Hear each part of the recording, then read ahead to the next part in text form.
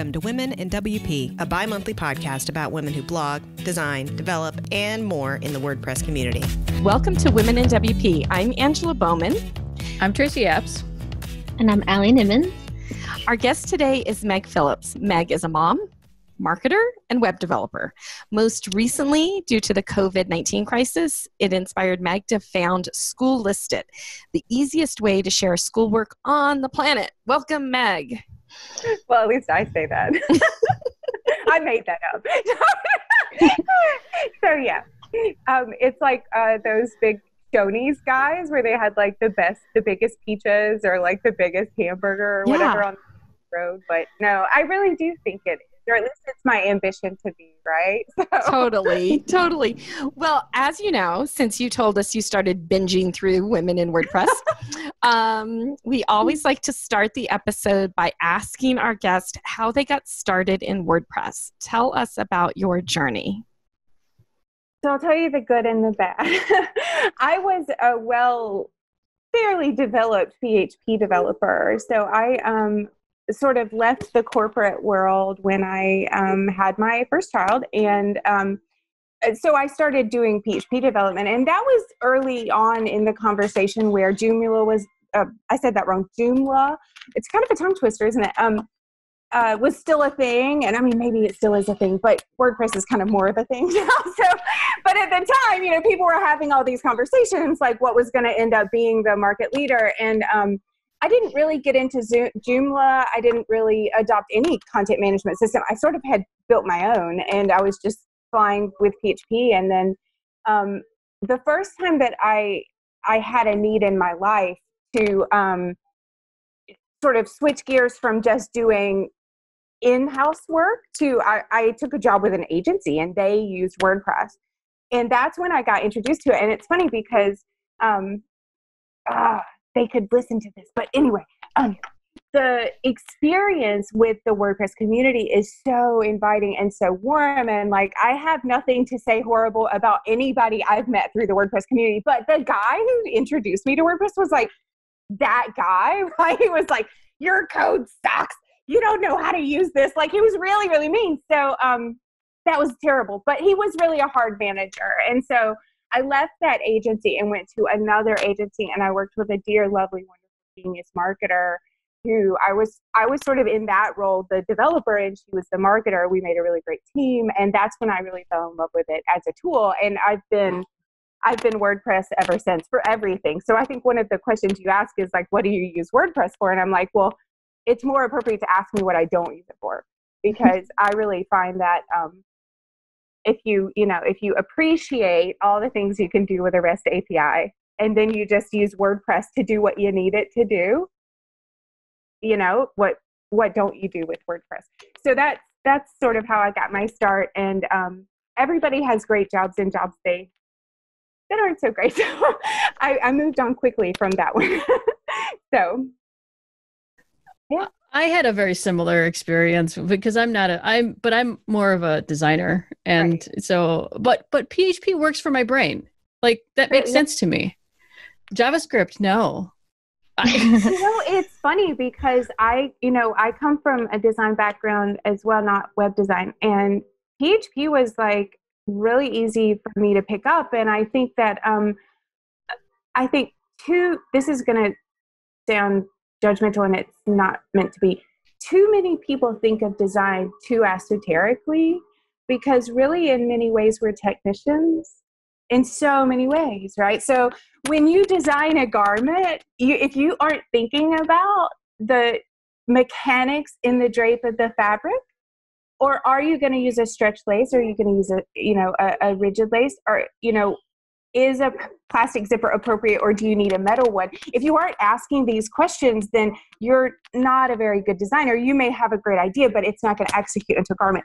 So in a lot of ways, as designers, yes, we love to be creative, but it's our execution that makes us really great, right? Yeah. It's funny because I say a lot of the same things. Someone asked me on Twitter, Media Temple asked me like, oh, what do you like better, code or design? And I was like, for me, they are exactly the same thing. Like when I am designing with modular, accessible code in mind. Right. When I am designing, then and I jump right into code right away to be able to like finish the design and all that stuff. Like you're right. Like it's like if you don't know how it's going to fit together, like how can you design that? Right. Yeah. And so it's funny in big garment companies, we split up the thought process into sometimes too many people, and it gets watered down so much by the time it gets into the store that you're like, well, she had this really great conceptual idea and she had this really great technical design idea and the product developer had this really great fabric, but then all 7 of our voices at the table turned out something that just, was really middle of the road. So I think we also are great designers when we can develop that whole product journey too. So why am I talking all about design? Because right now I'm not in a design role, but once a designer, always a designer. Yeah. And it's just such a good concept to think about, like always having form and function in mind at the same time. Like I've experienced that. I have the same kind of background where I started in an artistic background and then I kind of went into code and now I'm doing like all this other stuff, but I always keep that in mind. Like how does the form of what I'm doing complement the function of what it's supposed to do, and vice versa. So I think no matter what industry you're in or no matter what specialty you have, having form and function married to each other is an incredible value to be able to cement and move forward with. So kudos to you for that, for realizing that and moving forward with that.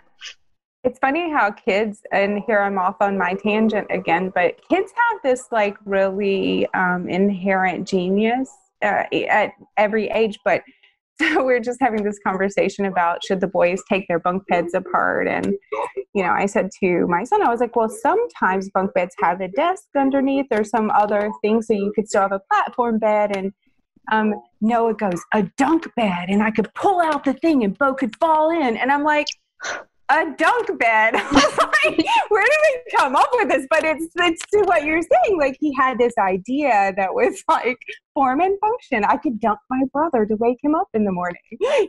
And somewhere, someday, some like board like room full of like people are going to be like, would be a good idea. Really good idea.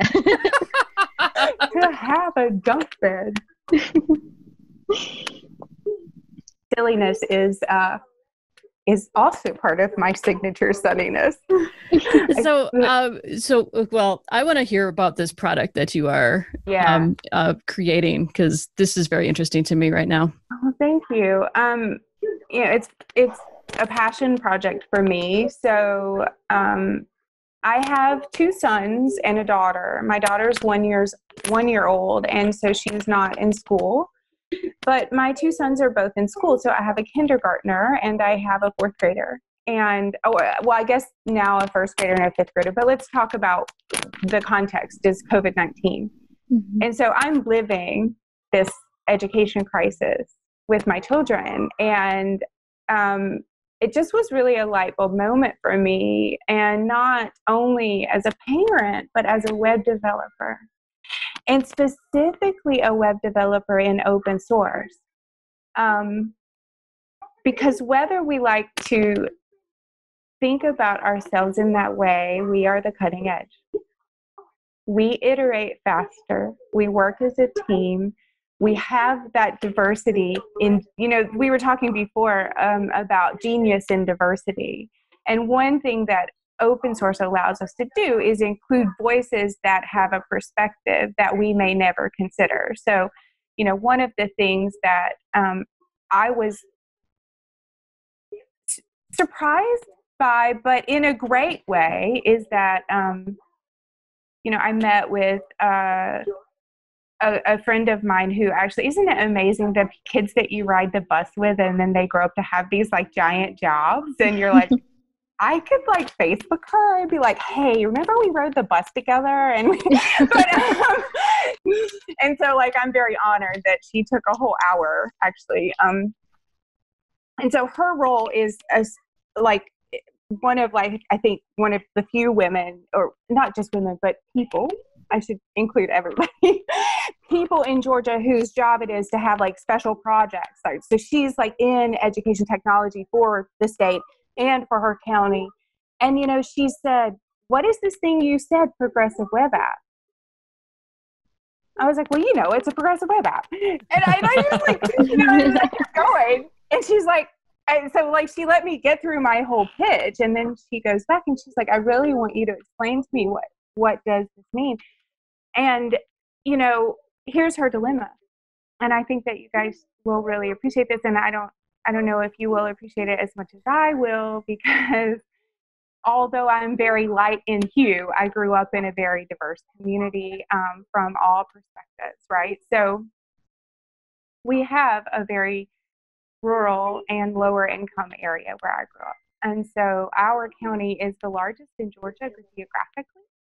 And so of let's say the whole county, 20% of children in our county don't have access to broadband. There is no broadband. Wow.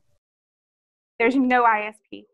So, my girlfriend has this county to deal with, and all of a sudden COVID happened, right? So 20% of her children, even if she wanted to, they have no broadband. And then of the other 80%, only 40% of those can afford the $10 plan, but the $10 plan doesn't support streaming. Mm-hmm. So I'm not going to cry, but imagine how my girlfriend's dealing with this, because these are the children we're having a conversation about, right? That they are isolated in a way that when school shuts down, it is not acceptable for them, right? Mm-hmm. And so when I started talking about progressive web apps, she's like, slow down and explain this to me. What do you mean they don't have to have a connection? And I was like, well, yeah, because it's a progressive web app. So it downloads, right? And then it updates. But in between time, they can work offline if there's a service worker. And she's like, light bulbs went off, right? And I think that it's easy for those of us working in open source using these tools to forget that in many industries where proprietary software is the thing, people don't know, right? Because these things are open source. If they're MIT licensed, they don't trickle down into necessarily the paid services as quickly as we would imagine that they do. So that was a term that she never had considered. And, praise the Lord, like I am so proud of myself, because if School Listed does nothing else, she's already gotten a grant to put hotspots on school buses. Nice. So if this happens again, she knows to ask for a progressive web app that her kids can go to the school bus, they can download that week's assignments, and then they can go home and use them. And because they have Chromebook for every kid, right? That's an initiative that they were already having. And so, I feel like I've already accomplished something, even though I have like 5 users. So, but yeah, no. And so School Listed is really designed to pay attention to that collaboration, and in a way that prioritizes extensibility and accessibility. So I am putting up School Listed for the data.org challenge, and I'm also entering Call for Code. And so now the whole WordPress community will know if I lose. But if I lose, I'm just one of the thousands of other developers who were brave enough to try. And yep. But exactly. With data.org, what I really would love to do is address the education gap, right? And if we take it globally, it is really overwhelming in any context, but it's extremely overwhelming on a global context. But if we take it just to the United States, there's a link between socioeconomic class and the education gap. And, we can form a lot of hypotheses about it, but my hypothesis is that if there's less, if lower expectations are set, children have been proven to perform to lower expectations. So if there's no mentor involved, no parent, grandparent, aunt, or uncle, if there's no one who sets high expectations for you in your life, then you don't perform to high expectations. It's very hard to do that. To think of yourself as an achiever if no one thinks you're ever going to achieve is like, that's like, okay, there I go again. Like, don't make me cry. But what is that from? Like my favorite movie ever, Jerry Maguire. Like, I'm not gonna cry. I had that experience. My daughter was in middle school, and there were some kids struggling in her math class, and the teacher was not a very good. Would you say she didn't have good classroom management skills? That would be the diplomatic way to put it. So there were several boys who were really struggling, and they were Hispanic, and they had parents, working a couple jobs, and, some of them couldn't read the English for the homework. And but one of the boys was failing, and I just can't even remember how I got involved. I think, I know what it was. So my daughter was complaining about having a hard time in the class. And so I went in to sit in on the class and see what was happening. And I saw what the behavior problems were. And so I took these 3 boys to the back of the room with me. This is 7th grade math. And I sat down with these 3 boys and talked to them. And I just said, hey, what's going on? And so we started looking at some of the homework, and I brought in things like pattern blocks to teach them fractions. And I really encouraged them. And I said, you know what? You guys are really smart. You know this stuff. You shouldn't be failing. You should be doing really well. And there was one boy in particular who really was failing. And so I went into that classroom every day before I went to work. I had a full-time job. So I would go in at 7:30 in the morning before I went to my full-time job and hang out with this boy. And it was often the one boy. Sometimes there'd be 2, sometimes there'd be 3. They just want to hang out with me. And I'd bring in manipulatives and stuff like that. And I really said, you guys get it. They just didn't have anyone at home that could take that time to sit down with them and say, you can do this. You're super smart. I know you get this. Just, you got to do your homework. You got to turn this in. If you didn't have to go to the school. Imagine if you didn't have to go to the school. To mentor him, to be able to mentor them in a variety, back then we didn't even really have that kind of internet even. That was a long time ago. But he ended up getting a B+ in the class. He got an award for being the most improved student.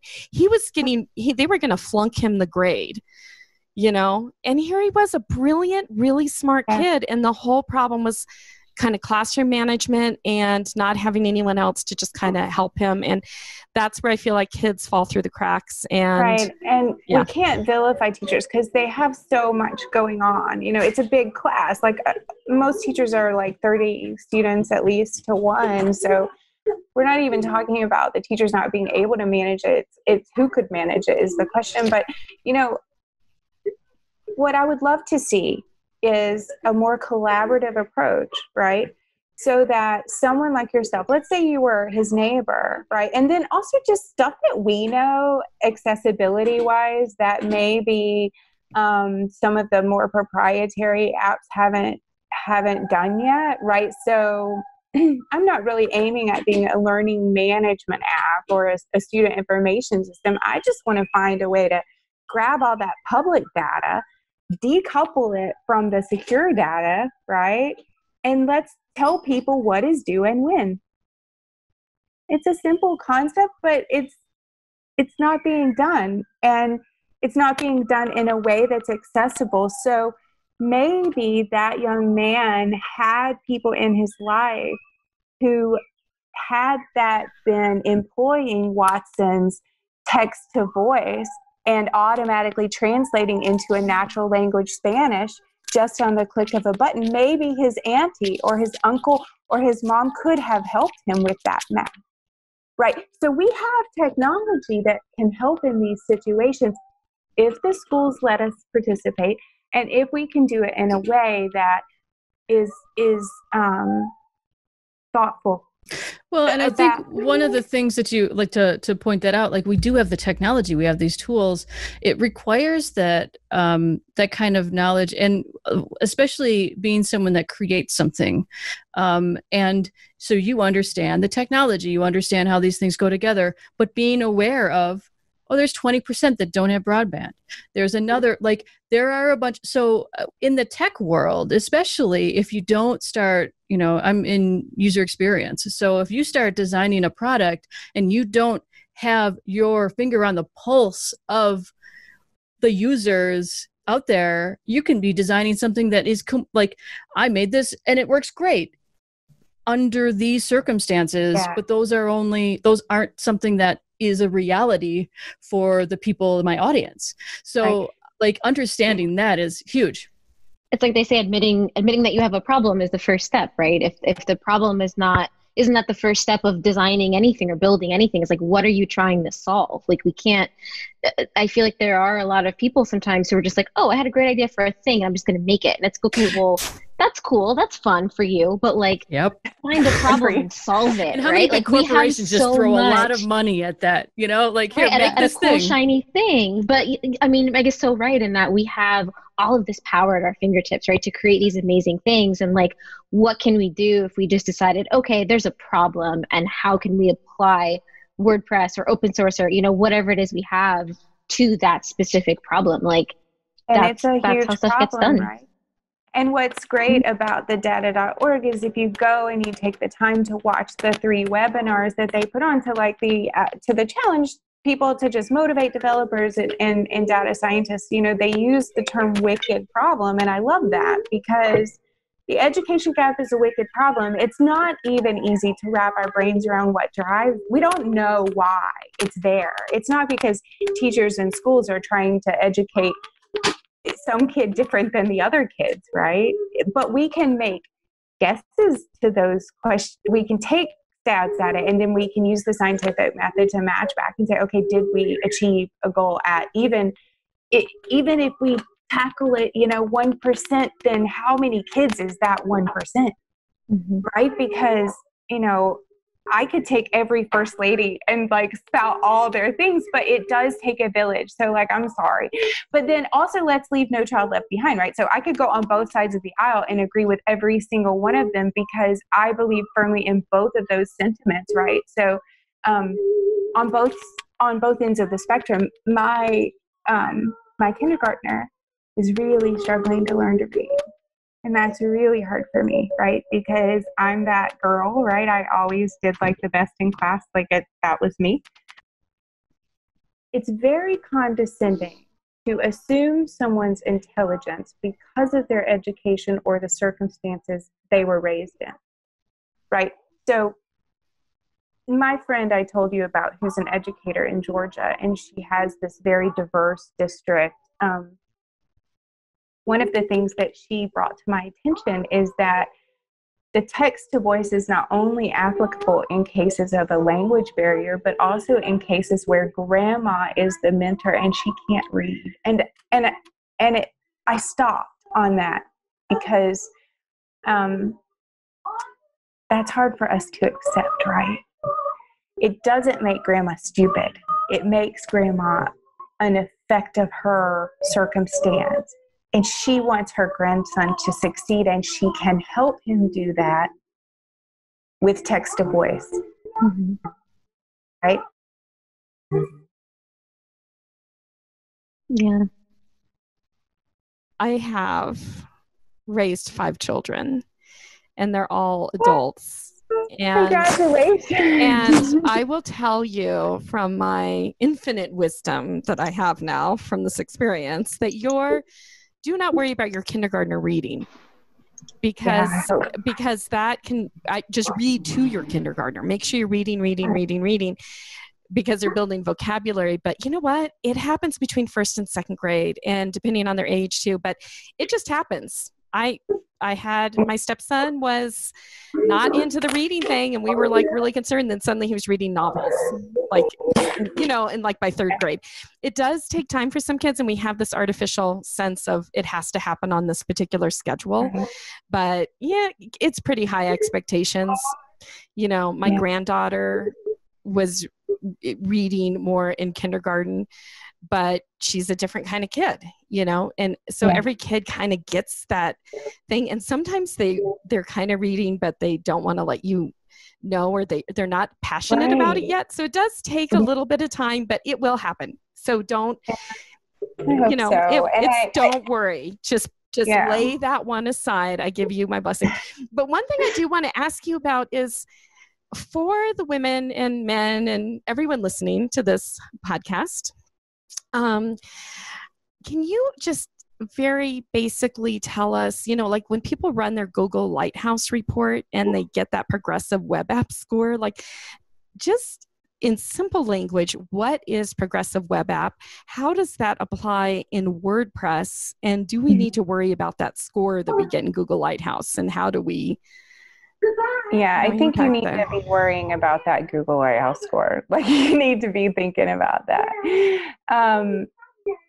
And in a short and simple answer, progressive web app is not a technology. It is a specification. So just like Big Mac indicates a certain number of ingredients on your hamburger, progressive web app indicates a certain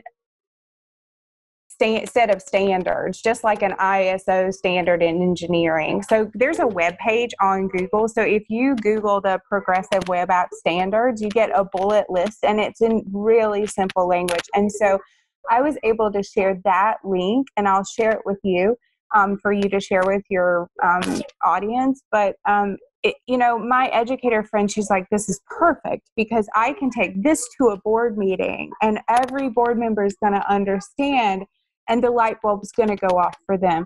So when you have a situation where mobile data is a concern, right, or there's not good broadband access, you want to talk about, can we use a service worker? Is a React app the thing we need?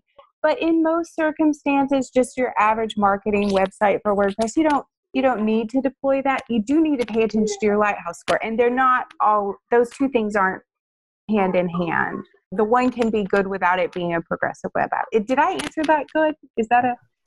Yeah. I think it's just something I feel like, because I teach SEO and I'm always running the Google Lighthouse, but I'm like, yeah, that progressive web apps, and we're just, I don't even know totally how to explain that, and it's not technically part of my class, and so I just kind of brush over it. But I think Google does a great job of explaining. That's good to know. Explaining it themselves, and I think it's about 7 points, and it has to meet all 7 of those to be considered a progressive web app. So it's not even, it's not what you build and how you build it, it's how the browser interprets it. So the browser is going to behave differently when it encounters a website that meets all this criteria. So that's another thing to think about, is that it's also sort of like in marketing, we talk about who's your audience. Well, in this case, your audience is the browser. And if you meet the standards for progressive web app, your audience is going to treat you differently. I like that. That explanation, like that makes a lot of sense to me. We were talking about this a little bit earlier, because we were talking about the depending on the circumstance, and like the education system today is rough because it's like, how do you write a test to test a fish, a monkey, and a giraffe? Like, how well can you climb this tree? The fish is going to fail. But, so with one of these, with technology these days, like I see, maybe it's just because I'm in tech, but I see this as like a really big opportunity if we have people like passionate like you, right? That we can say, hey, we can fix this gap, because there is a huge gap. and it's getting wider. And especially now that everyone is quarantined and relying, we have to rely, everything's going to be online, everything's going to be streaming. Well, now you've just widened the gap even more, like you've explained. So like, I don't know, what is your like approach at like how to create some kind of equalizer like that? I think that, can I just use 2 words? And like, I'm not trying to play to my audience. I swear to God, but open source. Like, we have to get this community. And I don't even mean just open source in general. I'm sorry, but we need WordPress on this now. And I'm sorry to whoever is listening. I've got the, cojones to share that sentiment, because we are uniquely positioned to solve this issue. So I am out there at data.org. I'm out there at Call for Code simply to get this community excited about what we can do for the world. And it's going to take us, because we're 38%, because we're in every country, because we span the whole gamut of diversity. It's only this community, in my opinion, that can solve this challenge, because it's complex when we talk about it only within my home state of my little region in my little country. But let me tell you, when we take that problem and we magnify it across the globe, across culture barriers, across governmental barriers, across language barrier, the gap is wide and it's more scary, right? And a whole bunch of people in an American corporation thinking in technology can't solve that problem, right? It's only a community the size of the world that can solve that problem. So, at the end of the day, I had this awesome meeting with an IBM engineer, because I was like, they have mentors, they set you up, whatever.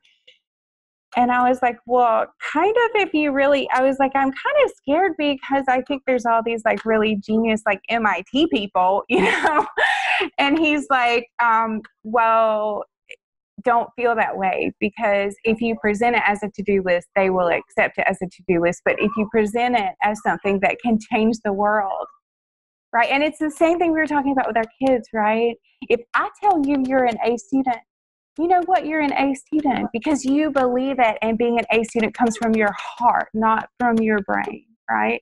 It comes from your hard work, just like on the tennis court or on the sailing arena. It's in your heart. It's not in your mind. It's not in your body. And yeah, there are, limitations here and there, but we're talking about the mass of the children in the world are all blessed with abilities. And let's learn to celebrate those in diversity. And so I don't mean to keep going back to this conversation. It's just one of the things that as I'm working on this issue, and like I have all these passions, right, in this particular arena, but one of those is, and particularly in the WordPress world, we have learned to form cross-functional groups, right? We are a cross-functional group. So if you go on to the 5 for, my brain just 5 for 5 or something, yeah, 5 for something, yeah. But if you go on to that part of the WordPress.org site, here are the groups. Which option is your talent most effective in? And I feel like we do the opposite when we communicate with our kids, right? We tell them to sit in a classroom of people who are in the same level reading and people who are in the same age bracket as you. And instead of saying, okay, well, let's form a cross-functional team and work on this thing, right? And who has the talent in the reading, and who has the talent in the math, and who has the talent in empathy. And so that we can begin to tell children, you have value, and it's different than my value, but we both have value, right? and there are technologies that they're out there, right? And I'm the Call for Code is an IBM project. So I'm talking a lot about how do we use these technologies we've developed for marketing to help teachers better connect with their students and have these conversations with their children. Like, let's do a project, and let's who in the class feels like their talent is empathy, and who in the class feels like their talent is, engineering. And because we all have that thing, right? And when it changes through our life, right? So I'm not always the empathy person, and you're not always the math person, because that changes as we mature and as we develop. And so if we teach children to think about themselves in that way and compare without measuring, I think we can teach them to naturally migrate into cross-functional teams and build more interesting things. Well, and even just thinking about like that kind of removing that kind of competition, like that just makes everything like, oh, yeah, no, the collaborative versus the competitive. And this world needs more of that. And I want to say, I don't apologize for you like that, we are the world, speech. I want to put some like inspirational music behind it because I think you're right. 30, like more than a quarter of the internet. This just like what you're saying is, well, as together, I bring value, you bring value, they bring value, and all 7,000 there bring some value, some different value there. And that's like, you're right. This problem is too big and wide for a small team. So right. I fully support that. Thank Go you. team. A lot of what you're describing, Meg, actually reminds me a lot of, as far as like the way of teaching kids, like with this kind of value, child-centric, independent-centric mindset, reminds me a lot of like the Montessori method, which is not taught everywhere. It's usually taught in more, I might be wrong about this, and if I am, please let me know, but I believe it's taught in more expensive schools, which is like, I was taught that, and I went to private school when I was small. And like when I went into public school, and I was like, why are we acting like monkeys throwing poop on the wall? Like, what's going on? And it's totally like there's, and I went to public school and I'm like, Montessori, who? Like, yeah. Sit down and shut up and do your work. Yeah. And it is such an interesting, like, it's the same thing that kind of Tracy was saying about, like, how do you test a monkey, a giraffe, and a fish? How do we teach the global population of children when there's like 18,000 different teaching methods and teaching styles? And you have kids who move and go to a different school, and now they're in a different teaching style. And like, what does that do to their little brains and the way that they think about themselves? And, it's so hard to solve a problem like the educational system when there's problems nested within those problems, nested within those problems. And, it's such a scary thing for anyone to tackle. And I'm not saying I can tackle it. What I honestly, what I'm trying to do is... You're starting to. You're doing your part, I'm trying to start the conversation to get some really smart people thinking about how, as a community, we might be uniquely qualified to tackle this problem. Which in itself is a very big portion of this, putting this into the works. Yeah. And that's what open source is, right? Like, WordPress is not one person. It is everybody doing their little bit and contributing their little bits here and there to build something greater. So you are tackling the problem. You are taking it on in the bit that you know how to do and the bit that you feel passionate about. Nobody can ask any more of you than that. Nobody can ask any more of anyone than that. Well, thank you. I want to go back to one of the questions you asked, because I think there's a technical answer to that. And let me explain, because I've done a lot of thinking about this. And I've done a lot of research into it. If we combine some of the AI technologies natural language processing, and there's another one that's like SS something something. I will give you that link so some of our community can, who might be smarter than me, can actually research what it means, but and help me out on my data.org proposal, which is due in 5 days. It can analyze all of the text that any one child has ever put into the system, and then it can scrape your social media and intuit what your interests are. So without a teacher having to go, okay, well, he likes baseball and he likes hockey and, he likes Harry Potter books, without anybody ever having to data entry that, this system can say, okay, well, this kid's interested in fantasy, baseball, and hockey. I could envision a solution where the teacher could say, for this week, we're studying the state standard for X. And this AI technology can go out and scrape learning content and match it to that student's interests. And then every student in her classroom gets served a different set of content that's going to not only teach them to read, but also speak to that excitement about reading, which is what Angela was talking about in the beginning, right? Like when it clicks is when they fall in love with reading. I love that. And I kind of really love that you told that story, because I was thinking when Angela was talking about that, I was literally thinking of really quick anecdote. This episode's not about me, it's about you, but I'm just going to tell this story. My mom at one point was tutoring two of my little cousins. They were, I think at the time they were in like 4th or 5th grade, and they were really, really struggling with reading. They were brothers. They are brothers. And, they were going through the books that they were given in school, and they were just absolutely like, super, super struggling, not picking it up, not wanting to do it. And finally, my mom was like, well, what do you want to do? Like, what do you like? What would you rather be doing? And they were both really into cars. And so she went out and she got like car magazines, and they sat down and they read car magazines together.